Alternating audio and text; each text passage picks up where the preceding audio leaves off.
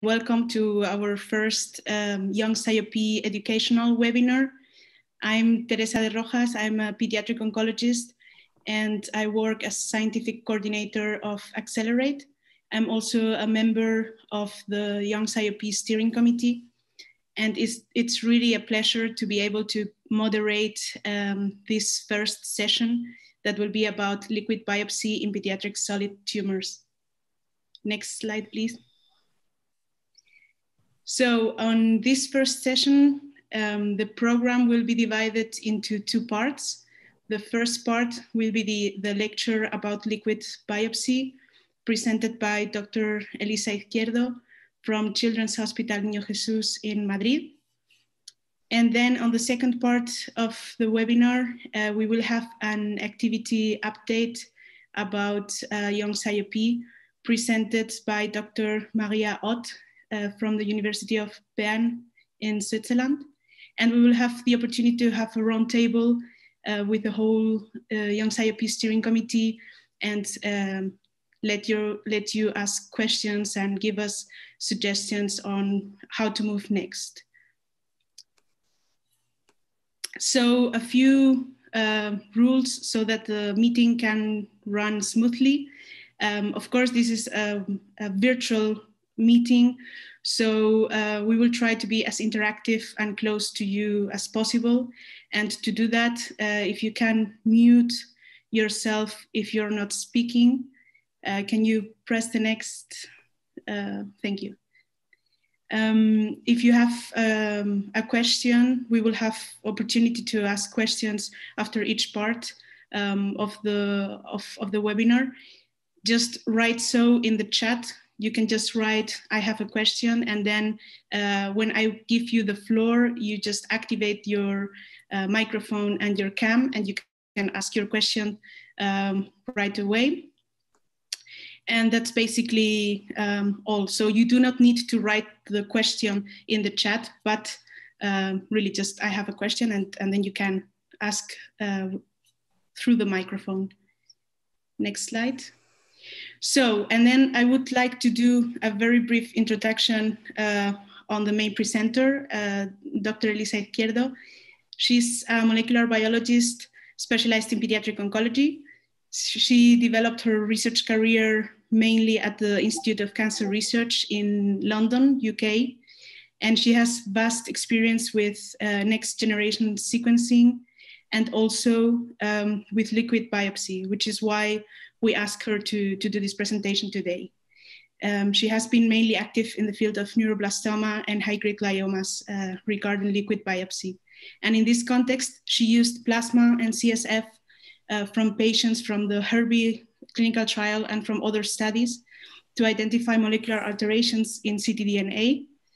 She also worked in the BioMed trial, and she established patient-derived in vitro models identifying biomarkers of response to compounds. She also worked on resistance models to further inform novel treatment at tumor relapse, especially. Dr. Izquierdo recently joined Hospital Niño Jesús in Madrid to set up the oncogenomics unit, and with the aim of establishing a molecular profiling program for children with cancer. I had the privilege to work with her, so I had the opportunity to see her brilliance in close distance, and therefore I am sure that her lecture on this really hot topic will be brilliant as well. And now to Elisa. Thank you very much, Teresa, for the kind introduction and the invitation to be here. So hello, everyone. It's a real pleasure to tell you today about liquid biopsy. So I have been asked to give an overview about liquid biopsy in pediatric oncology. And I will also share with you some of the work that I've done regarding liquid biopsy during my PhD at the Institute of Cancer Research in London in the glioma team under Christian's supervision. So in the last decade, a huge effort has been made to elucidate the genomic landscape of pediatric solid tumors, leading to the conclusion that these patients have a lower tumor burden compared to adult cancer, and that childhood cancers have a higher mutation ratio in epigenetic regulators. And the work that we and others have carried out to characterize pediatric high-grade gliomas and the APG have demonstrated the importance of genomic profiling, as these tumors are defined by different molecular entities having distinct clinical features. Similarly, fantastic work has been made in the medulloblastoma field, highlighting the importance of methylation to correctly diagnose and stratify medulloblastoma patients. So with the technology ready to characterize the biology of these tumors, numerous strategies and platforms are taking place in the world. And here you just see a summary of the different strategies across the countries. Each of them have different levels of genomic analysis. So for instance, in the States, the pediatric match trial is based on panel sequencing, while Inform in Germany have a more comprehensive approach where they are doing whole exome sequencing, RNA sequencing, methylation, and gene expression array. So the ultimate goal of these strategies is to enable comprehensive reporting of diagnostic, prognostic, and predictive biomarkers. So many of these strategies are linked to basket trials, but also to disease-specific umbrella trials and molecular aberration-driven strategies, as well as FDA-approved drugs. So in order to perform molecular analysis, we need to obtain tumor material to extract RNA, DNA, and RNA. And although obtaining tumor tissue at diagnosis is a routine practice for most pediatric solid tumors, this is not always the case. For instance, tumors arising within the brainstem are challenging to biopsy, or renal tumors that are not biopsied due to risk of tumor rupture. So they sometimes are very invasive methods that are associated with risks to the patients. The material might not be sufficient to perform pathology and molecular analysis. And as we know that tumors are highly heterogeneous, the molecular information is limited to the area that we are biopsying. Using biopsy to perform tumor monitoring during treatment is challenging and is not feasible. So therefore, liquid biopsy is a powerful tool as a source of tumor material. Liquid biopsies refer to biological fluids from cancer tissue, which represents a source of tumor biomarkers, such as circulating tumor cells, ctRNA, ctDNA, exosomes, microRNAs, proteins, etc. The use of these biomarkers, although the blood is the most typical source, nearly all biofluids in the body can be used as liquid biopsy, and this will depend on the anatomical location of the primary and the metastatic tumor. So for example, in central nervous system tumors, CSF is a powerful source for these biomarkers. So we just mentioned the limitation of tissue biopsy and how liquid biopsy represents an exciting approach to overcome some of the limitations of tissue biopsy, such as sample accessibility for longitudinal studies. It's a less invasive method to obtain tumor material, sometimes can better represent the molecular alterations, and has a lower cost for sample collection. And it is compatible with longitudinal studies for monitoring treatment response and evaluating clonal evolution to detect resistance alterations and also predictive biomarkers at relapse. So in this talk, I will focus on circulating DNA. So circulating free DNA is thought to be released from cells, mostly undergoing cell death through apoptosis, necrosis, and possibly active secretion. Cell-free DNA can arise from cancer cells, but also from normal cells. So when we are studying circulating free DNA, we will have a pool of normal cfDNA and tumor cfDNA. Therefore, we need highly sensitive methods to detect ctDNA, which sometimes can represent as low as 0.01% of the total of cfDNA. Numerous studies have shown that the fragments of ctDNA are shorter to the fragments of cfDNA derived from non-tumor molecules in plasma. So it is always also known that the concentration of ctDNA in plasma has been shown to correlate with tumor size and stage. So patients with high tumor burden have higher levels of ctDNA, and that the different tumor types have different levels of ctDNA. So for instance, colorectal and ovarian cancer patients have high levels of ctDNA in plasma, whereas gliomas have very low levels. And I will come back to that later on my talk. So one of the benefits of liquid biopsy is its use to correlate the presence of driver mutations with tumor burden and therapy response at multiple time points, preventing the risks, costs, and skill expertise of surgical intervention. In this context, many pediatric solid tumors are characterized by hotspot mutations and fusion genes. So for example, a summary of pediatric high-grade gliomas and DAPG here show the presence of hotspot mutations in the histone genes that can be used to characterize and diagnose these patients, but also mutations in IDH1 or BRAF, such as P600E or tandem duplication. Duplications in BRAF. And the recent work that we and others have performed in infant gliomas have characterized fusions in NTRK, ALK, ROS1, and MET genes. Similarly, many sarcomas are driven by single fusion genes, as you can see here in this table. All this makes childhood cancers perfect candidates for the use of ctDNA to monitor treatment response, enabling early detection of tumor progression over the course of the patient disease. So liquid biopsy in pediatric oncology is behind their adult counterpart, and most of the studies performed up to date are retrospective, proof of concept study in small cohorts. Nevertheless, they illustrate the exciting opportunity to incorporate liquid biopsy in clinical practice. And here you have a table with some of the studies published in neuroblastoma, Ewing sarcoma, diffuse midline gliomas, etc., where they've applied different methodology, such as droplet digital PCR, qPCR, or NGS to detect copy number alterations as well as hotspot mutations. So I will now discuss in detail some of these studies just to give you a glimpse of the field. So while few studies have compared the levels of plasma ctDNA amongst pediatric tumors, in this study, ultra-low whole genome sequencing was conducted on 45 pediatric diagnostic patients pre-treated in plasma samples, and they identified ctDNA in more than half of the samples. Also, it appears that neuroblastoma patients have higher levels of ctDNA compared to osteosarcoma, brachiomeningeosarcoma, Ewing's, and Wilms. In this study as well, there were some patients that were collected at multiple time points, and plasma showed that changes in the ctDNA levels corresponded to treatment response. In this paper that we published regarding the clinical implementation of next-generation sequencing in the UK from tissue, just as a feasibility study, we included 12 patients where we had plasma for these patients with alterations in the shown here in the tumor, and this is you can see here in the table the diagnosis of these patients.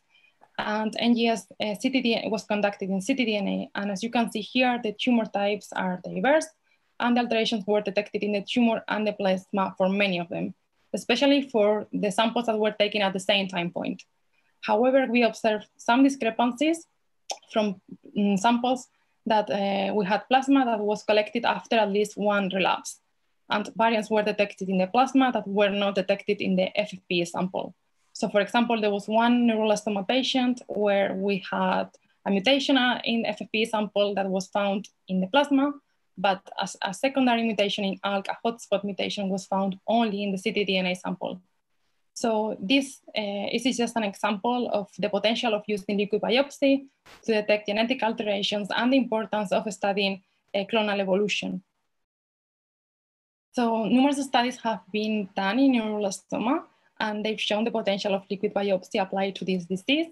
In particular, shallow whole genome sequencing of cfDNA has been evaluated as a relatively cheap way to assess copy number variations.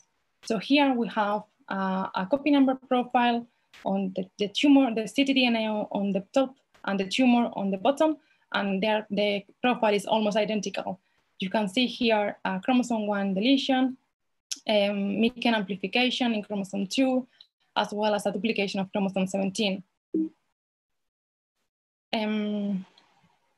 Mutations also have been detected in neuroblastoma. In this particular example is by using whole exome sequencing, but also other studies have applied droplet digital PCR to identify mutations in ALK and other genes. Furthermore, in this study, where you can see here Venn diagrams, we can see examples of mutations that were only detected in the circulating tumor DNA and not detected in the primary tumor biopsy. suggesting that liquid biopsy may capture better the tumor heterogeneity and the detection of alterations that are present in metastatic sites. So the application of ctDNA has also been studied in Ewing sarcoma. And in this particular work, what they did is to evaluate the presence of the fusion by droplet PCR in 234 blood samples from 20 Ewing sarcoma patients. And the levels of the fusion was correlated with tumor volume. As you can see here, there was a high correlation between the levels of the number of copies and the tumor volume that was calculated from MRI and CT imaging. So the majority of the patients in this study showed fast reduction of cfDNA during initial chemotherapy. However, we can see here in this example that when the patient relapsed, we see a higher concentration of ctDNA and the presence of the fusion. So I will tell you today a little bit as well about the use of ctDNA in pediatric patients with brain tumors. And here we have that the blood-brain barrier limits the transport of nucleic acids. So if you remember the graph in the beginning, the glioma patients were at the bottom of the list in terms of the amount of ctDNA in plasma. There are very few studies published. They are mainly in diffuse midline gliomas and medulloblastoma. And the work that has been published have found higher detection rates in cerebrospinal fluid compared to plasma. So the use of plasma across brain tumors remains to be explored. There is a high variation amongst the study with a very little concordance that ranges from 16% of patients having ctDNA to 80%. So this can be due to the technical and the methods that employ to detect these alterations. And there's a need to develop and implement high sensitivity methods to evaluate the utility of plasma ctDNA in brain tumors. So I will show you a couple of papers that have been published. For instance, this particular work was performed by Laura Escudero and colleagues in Valdebrón Hospital in Barcelona. They sequenced tissue, cerebrospinal fluid, and plasma from 13 medulloblastoma patients, and CSF was taken prior surgery. They showed that ctDNA was more abundant in CSF compared to plasma. So around 77% of the patients had alterations in the CSF. However, only one where they detected alterations in the plasma.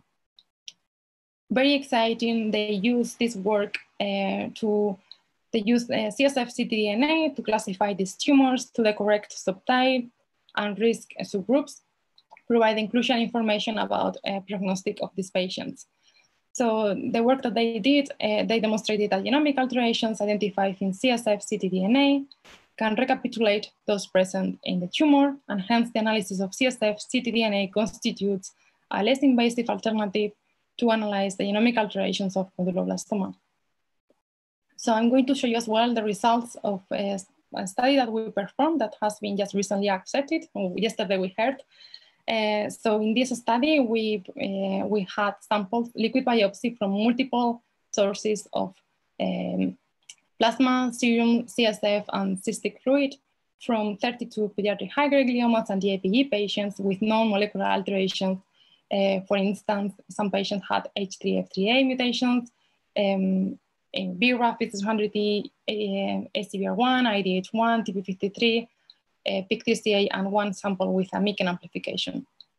So the first goal of this study was to develop a detection of a method to detect these alterations by droplet digital PCR. And we validated these assays and run this methodology in this set of samples. So here you have the volume that we used from plasma, serum, CSF, and cyst fluid, and the concentration, the cfDNA concentration that we obtained. Positive droplets, so ctDNA was found by applying this methodology in plasma, serum, CSF, and cystic fluid. Here you can see a summary of the mutations and the sample type that was, these mutations were found. And in concordance with other studies, it was found that ctDNA was present at higher percentage and greater variant frequency in cfDNA derived from CSF compared to plasma and or serum. So we detected ctDNA from 70%, so from around 70% of patients derived from CSF, compared to 26% in plasma and 33% in serum. So this data supports the use of CSF over plasma as a source of tumor DNA from molecular profiling using this methodology. Just another example that also has just been recently accepted is the use of ctDNA in diffuse midline glioma as a biomarker of response to treatment. So in this particular study done by Carl Koschman in Michigan, they used droplet digital PCR to detect a histone H3K27 mutation in correlation to response to ONC201. So in the left-hand side, you have a patient that was responding to the therapy, and in orange, you have the allele frequency of the mutation and how in time and with the treatment, the levels are reducing. And on the right-hand side, you have another patient, similar results, but in this case, the origin of the sample was cerebrospinal fluid. So there are some challenges that we need to improve. We need some validation of the pre-analytics and the methodology that is currently employed to allow detection of very low allele frequency to detect these alterations. There is a need to perform these studies in larger amount of patients in the context of clinical trials, and this is currently undergoing. So there are currently a small number of ongoing clinical trials evaluating the use of liquid biopsy. This particular NGS Kids and Machado are two clinical trials open in France and led by Gudrun. They are employing NGS-based methodology to detect genetic alterations in ctDNA derived from blood, cerebrospinal fluid, bone marrow, and urine in metastatic pediatric tumors. And additionally, there's another study in Australia that similarly they are using this liquid biopsy in high-risk children with cancer. So the ultimate goal will be to implement liquid biopsy in clinical practice to guide treatment. This is going to be crucial for tumors where biopsy is not feasible. I think it's going to be very important to monitor patient therapy over the course of the disease, as we saw some examples already, and to monitor clonal evolution in order to evaluate the emergence of resistance mutations. So I would like to thank some of the people that contributed to the few examples that I show you, and of course the glioma team and my supervisor, Christians. And I will happily take some questions. Thank you so much for listening and for your attention. Many thanks, Elisa. That was excellent. And you really did an effort to make it easier for us MDs to understand this subject that can be complicated. I think the majority of the audience are indeed pediatric oncologists and MDs. I think it was brilliant. We have some time because you all also adhered exquisitely to the time constraints. So please go ahead and ask questions. Just write in the chat that you want to have a question, to pose a question, and then I will give you the floor. In the meantime, I can already ask myself, you mentioned briefly that there are some important differences to the adult oncology world. Why do you think we are again behind those advances in adult oncology, where there are already even commercial kits for liquid biopsy? Yes, thanks, Teresa, for raising the issue. I think it's the numbers. There are not enough patients, and there are huge efforts needs to be made in order to have enough numbers across the different institutions. It is true there are FDA-approved tests specifically for adult cancers, and that's not the case for kids. So we are really behind, and we need to collaborate and work together in order to establish the liquid biopsy across different institutions and make up the numbers that really need we need to have those numbers to have statistics to be able to compare different tumor types and evaluate the use of liquid biopsy across different tumor types in pediatric tumors. That's excellent. Many thanks. And I think Anna Valen wants to raise a question. Can you please activate your microphone and perhaps your camera if you want? So hi, can you hear me? Yes, we can.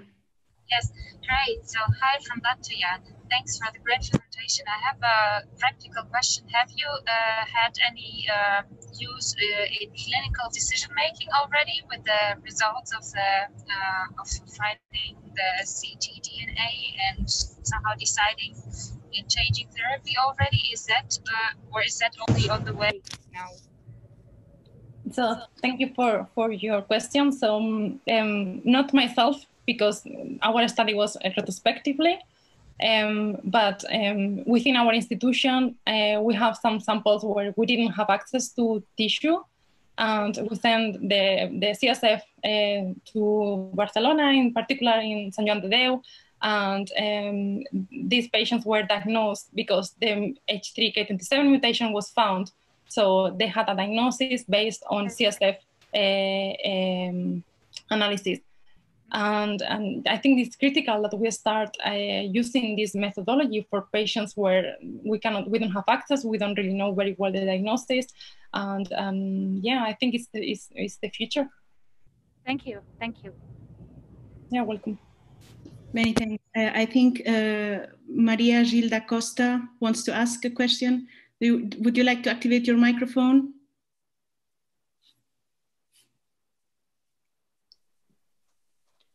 I write my question. Do you hear me? Yes, we can hear you, Maria.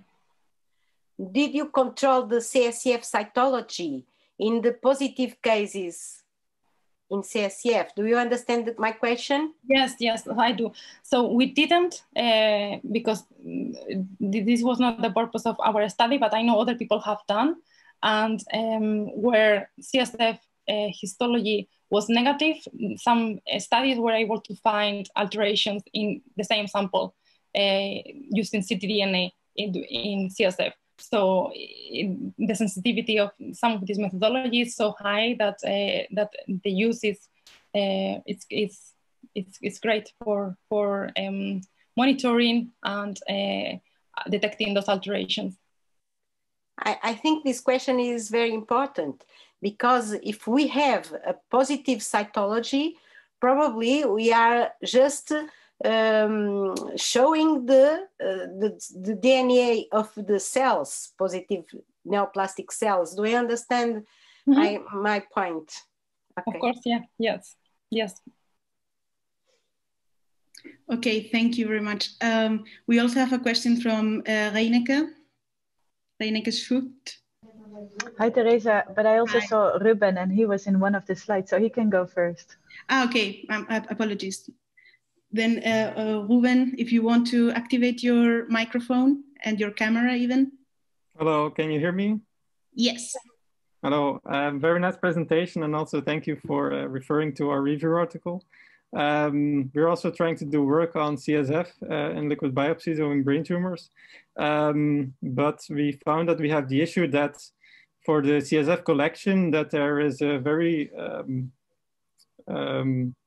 gap in the literature for how to collect and how to process the CSF. So do you have any comments or suggestions for how to collect CSF? Yeah, so we were basically collecting CSF as we are doing for plasma. So if you can collect the sample if you can process the sample within 2 hours, we will be using normal tubes or even EDTA tubes. And if not, just some tubes to be able to stabilize the DNA by like Streck tubes or Ariosa tubes. And then just brief centrifugation and stick to the supernatant. But also what we saw that in the pellet, you can have as well circulating tumor cells. So don't forget that that sample is also useful or can be useful to detect those alterations. Yes, that's the thing that we are wondering. Like, do we only use a supernatant? Do you complete CSF without any centrifugation step? Because like Maria already mentioned, if there are circulating tumor cells over there, then it's actually beneficial to include these. So yes, but if you have any normal cells, you will have contamination of your results, and your pool of it will be lower. So you will be detecting, you will need higher detection rate in order to. So my advice will be to study both separately. And I know that some people, that for example, Mara Vinci in Italy, they are using the pellet to establish cultures. So even to establish primary tumors from circulating tumor cells from the CSF. So they use the pellet to initiate primary derived patients, and they've been successfully. Some of them, they arise to cultures. Okay, thank you. You're welcome. Can I ask another broader question? Sure, if I can answer. Then, like you say, for the prospective evaluation of these liquid biopsies, how do you think that we can harmonize the collection protocols and all of the different pre-analytical steps between all of the institutions that are working on liquid biopsies in pediatric oncology? Because that can be a very big confounding factor in the interpretation of the final results. Yeah, I think that's a very good question, and I think that's the only way you can achieve this by this meeting and SIOPE and these initiatives, because in here we can have people from different institutions, and we can set up protocols in the different meetings to advise people to perform in the same way or similar ways. But yeah, I think it's crucial to harmonize and standardize these protocols. Okay, thank you. I think Maria Gila Costa has a follow-up question. Would you like to activate your microphone again? Yes, you can see my question in the questions. What I want to know, if you find some differences in CSF collected by lumbar puncture or other ways, namely operatory or DVI or Omaya and so on. Yes. Do you find some differences? This is as well a very good question, and I think this is something that it needs to be further explored because there are not enough samples and not enough data. It is thought that CSF taken from the ventricles will have higher concentration of ctDNA than taken from the lumbar puncture, but this needs to be further elucidated. Some studies suggest that the closer the tumor is to the ventricle, the higher the ctDNA levels are. But as I said, the numbers are still very low to have a conclusion and to determine that. But yeah, it's something that needs to be further explored. Thanks, Maria. I think the time of collecting pre-op or post-op or after treatment, I think it's we need to control these variables. Okay, I think it's very important. Thank you. Yes, I agree. We have, I think, one last question from Reineke Scoot, and then we can move on probably to the next part. Thank you, Teresa, and thank you, Elisa, for this excellent talk. It was a really basic question, one I barely dare to ask after all these very in-depth questions, but I would like to learn a bit more about the exosomes that you mentioned. Could you tell us a bit more about that to the basic MDs? How does it work? Like, and do you have any experience with this? Thanks for raising that. And to be honest with you, I don't work and I never work with exosomes. I know people that have worked, and what they've done is that they look at microRNAs levels, and they've extracted exosomes and extracted the DNA and RNA. But I'm not very familiar with the method. So perhaps if you want more, I can give you some information later, or guide you to the person that it's good to direct you to. I'm sorry about that. No. Thank you very much. If you have some information, that would be wonderful. We're considering it for a study, and I really need to learn more about it. Yes. So Mara Vinci, again in Italy, she's working with exosomes, and she used to work with us in Christian's team, and she's a wonderful scientist. So I'm sure she will be very happy to help you with that. Thank you. You're welcome. Okay, perfect. I think we don't have any pending questions. So I'm going to thank Dr. Izquierdo again for the brilliant talk.